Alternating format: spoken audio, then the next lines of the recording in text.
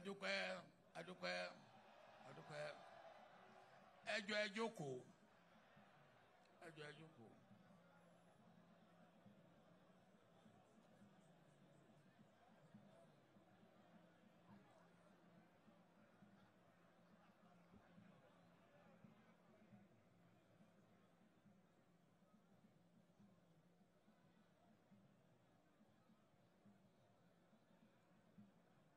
Ẹ jọ̀ọ́.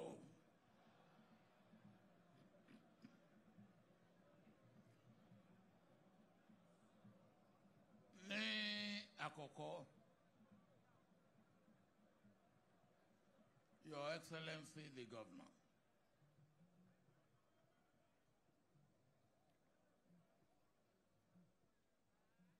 ẹ jọ̀ọ́.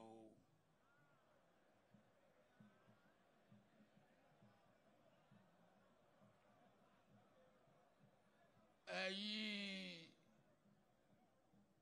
lọ́balọ́ba orí adé mo kí yín kú jókòó. Ẹ ṣé tẹ́ wà ń bí. Ṣùgbọ́n ẹ jẹ́ kí n sọ nǹkan kan.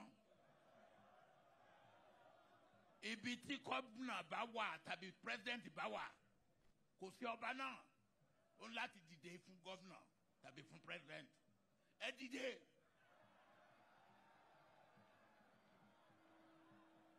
Ẹ jókòó.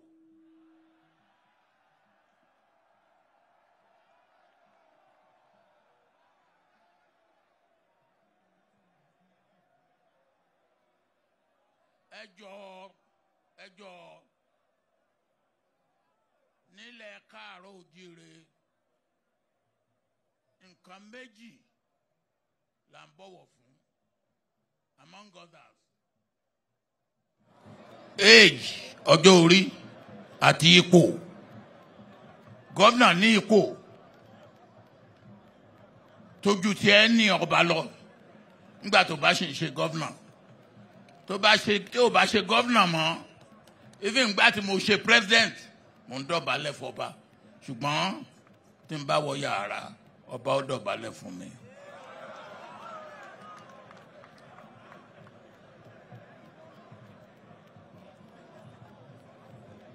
So ẹ jẹ́ kí a gbé àṣà wa ká gbé lárugẹ.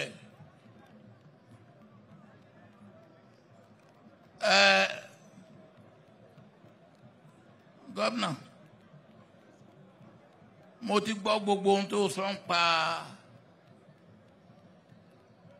Iseyin campus of LATECH. Inú mi dùn o. Torí kò sí ohun tó ṣẹlẹ̀ ní Ìsẹ́yìn tí ò kàn mí.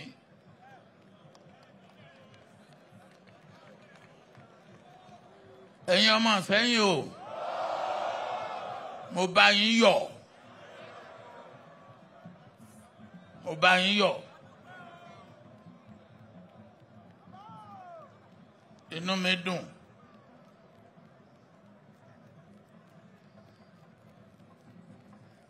Ẹ jẹ́ wá sọ nǹkan kan. Nǹkan méjì pàtàkì ni gómìnà mú wa ṣe lónìí. Ọ̀nà tá a gbà láti Ọ̀yọ́ débí a commissioner. A sọ̀rọ̀ pé tí a bá fẹ́ ní lọ síwájú, tí a bá fẹ́ kí ọrọ̀ ajé wa kó máa dàgbà sókè, tá a bá fẹ́ ní gbogbo àǹfààní tó yẹ ká ní àlàáfíà,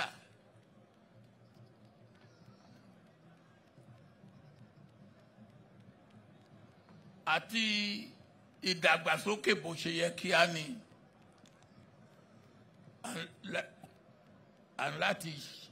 láti jẹ́ pé a lè lọ láti ibì kan sí ibì kejì ní kíákíá.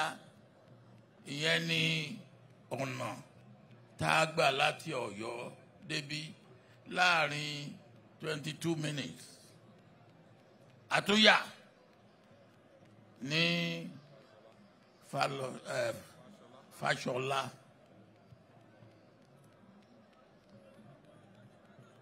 Ó tún rí ohun tí gómìnà ń ṣe ní Fashola.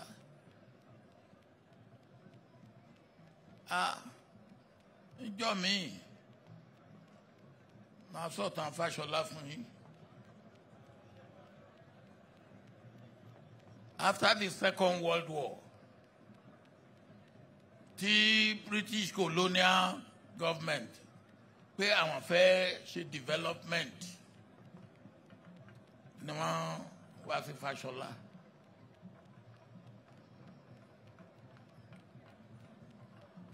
Ọ̀dọ̀ Aláàfin ni wọ́n lọ lọ́jọ́ yẹn lọ́hùn.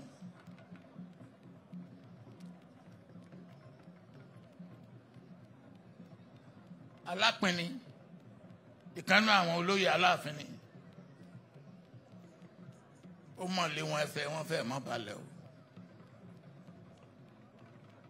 Oní nǹkan méjì ní mú ará Ọ̀yọ́ làágùn gbà tí wọ́n pé iṣẹ́ oko ni wọ́n mú wá. Ó ní tí èbá ṣòro Ọlọ́run ajẹ́pọ̀ ń bóbìnrin sùn ni.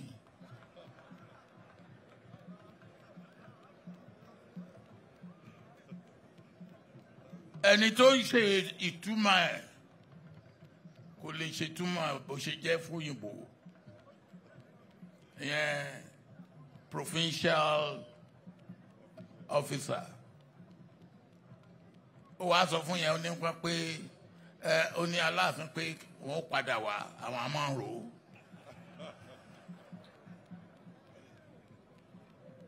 But the point is that Fashola, as an agric center, had had a very checkered history. Governor mo dúpẹ́ lọ́wọ́ ẹ̀ pé ó tún mú ògo Fashola padà.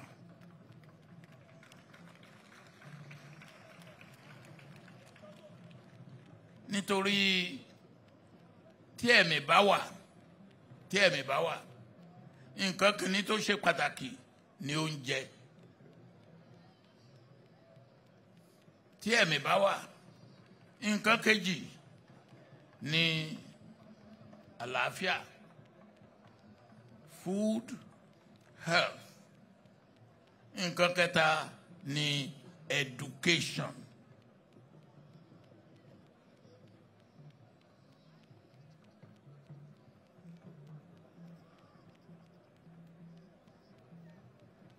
Ìyẹn ló mú wa wá ṣe ń bí yìí o. Education, popular education for every citizen to be able to have basic education, fundamental, 9 years without any reduction. And then higher education, quality education, science and technology, artificial intelligence, all those things that we must be able to have to be able to be counted among the developed nations of the world.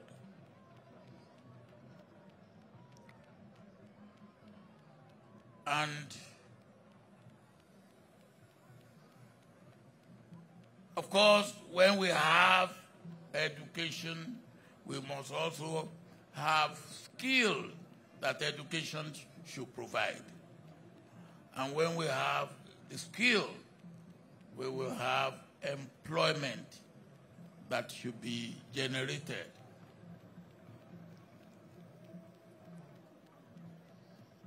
And let me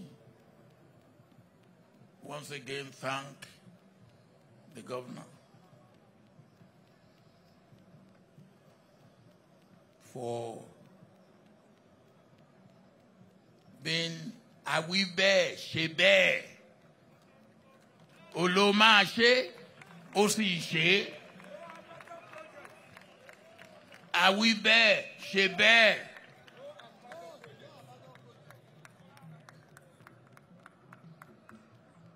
Governor, you mountain abandoned project.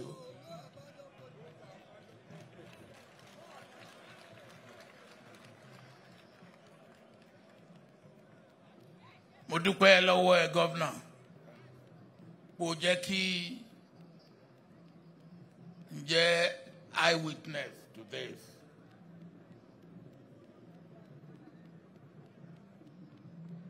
Ntarimbi is of standard, world standard. It can compare with any building of a university anywhere in the world. Kì í ṣe makeshift, kì í ṣe temporary, fully completed. My prayer is that all those who will go through the portals of this campus and the buildings that we have come to commission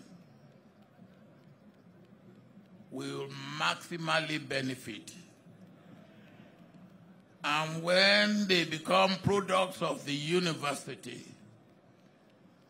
they will serve humanity and serve their God. Thank you very much.